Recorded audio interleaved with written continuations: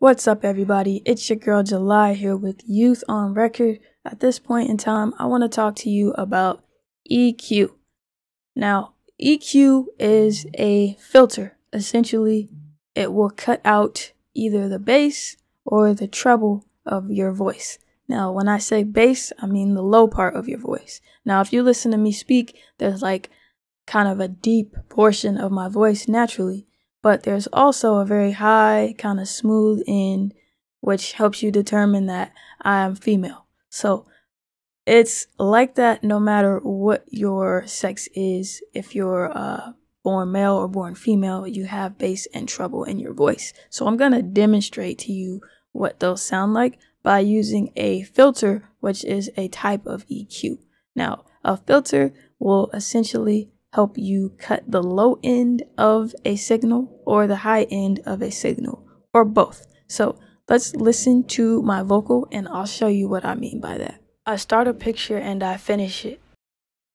Cool, so let's go ahead and loop around I start a picture and I finish it. So that's what it sounded like with no effects. I start a picture and I finish it. This is what it sounds without the low end. I start a picture and I finish it. So that's what I mean by it helps you cut the low end and the high end. Now for vocals, if you're using a filter, you will typically want to cut about 100 to 150 hertz and below. Hertz is a measurement of frequency. So when I say low, 146 hertz is at the low end of the spectrum. Humans can hear from 20 hertz all the way to 20 kilohertz, and that is on average. As you get older, you lose your ability to hear very high frequencies and very low frequencies. So let's maybe bring this down a bit. Since we're young and we can still hear that, we'll keep it in there. I start a picture and I finish it. I start a picture and I finish it. Cool. Now the high cut is going to be the high end of the voice. So if I turn this down, this is what you'll hear now.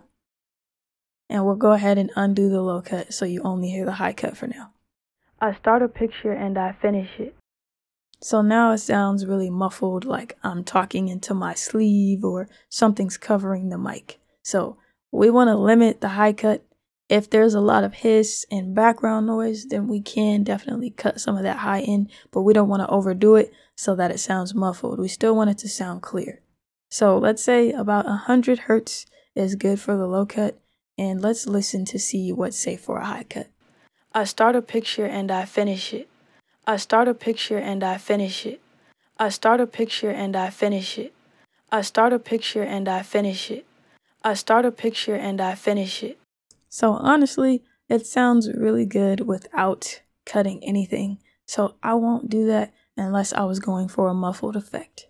Now, in the next video, we will talk about compression, but for now I will show you other effects that are versions of EQs. So this equalizer is a version of an EQ, brighter is a version of an EQ, and parametric EQ is an EQ. And this is just so you can experiment with them.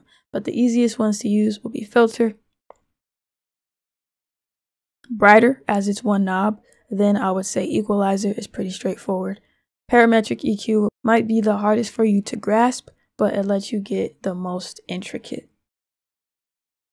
So for the sake of this basic tutorial, I will only go over brighter and briefly go over equalizer. If you want to experiment, then you can go over parametric EQ if you understand everything clearly. So I'll turn that off, turn this off. This is brighter. Brighter is going to make my voice sound more clear. Basically raising the treble, which we talked about in a previous video. I start a picture and I finish it. I start a picture and I finish it. I start a picture and I finish it. I start a picture and I finish it. I start a... So this is without the effect. Picture and I finish it. I start a picture and I finish it. And that's with the effect. So it definitely helps to add some brightness to the signal. And in addition, if we want, we could also still keep this filter on to get rid of that low end. I start a picture and I finish it. I start a picture and I finish it. I start a picture and I finish it. Now, when we turn on this filter, you'll hear more clearly that the P sounds less heavier. So we're getting rid of that P, and the low end of my vocal enunciation is essentially cut out. I start a picture and I finish it. So listen to that P in picture without the filter. I start a picture and I finish it. I start a picture and I finish it. And see how it doesn't sound as heavy, but it sounds clearer.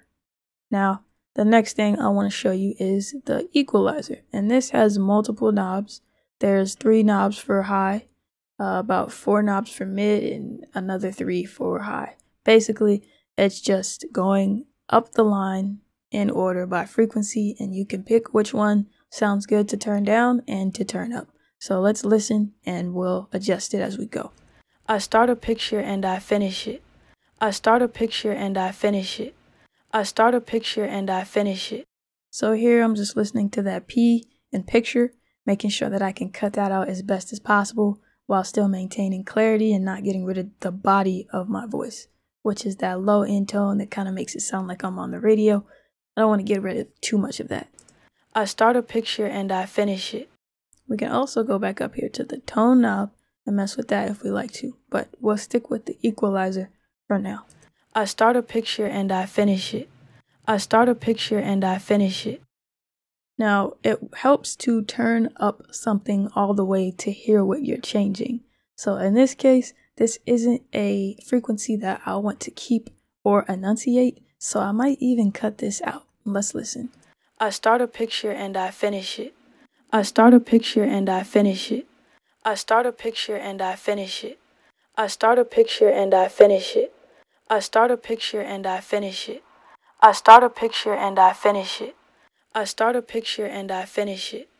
I start a picture and I finish it. I start a picture and I finish it. I start a picture and I finish it. I start a picture and I finish it.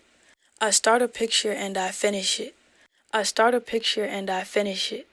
I start a picture and I finish it. I start a picture and I finish it. I start a picture and I finish it. I start a picture and I finish it. Cool, so this is what it sounds like without the equalizer, and we'll make sure that's off too. I start a picture and I finish it. I start a picture and I finish it. I start a picture. Now you see how it sounds lighter, it's not as heavy, it's more clear. Picture and I finish it. I start a picture and I finish it. Now it does sound a bit thin, so I might want to return some of these back up to their original place and make sure that the highs aren't boosted too much, meaning the high frequencies aren't turned up too much. I start a picture and I finish it. I start a picture and I finish it. And then we'll start to notice that this third knob here that is right above the low actually controls a lot of my tone, so I might not want to cut that out too much. So EQing when you first start is going to be a lot of trial and error. Make sure that your voice isn't too thin, meaning you cut too much of the low frequencies, and make sure that it's not muffled, which would mean that you cut too much of the high frequencies. If you haven't added any EQ and it already sounds thin, you might need to make sure you're not too far away from your mic. And if you've already recorded and it already sounds muffled, you might want to make sure that your original recording isn't muffled. You took your phone case off and you spoke clearly while you were recording. That's going to wrap it up for this video. Experiment with EQ and let me know if you have any questions. I start a picture and I finish it. I don't think about art while I work. I try to think about life.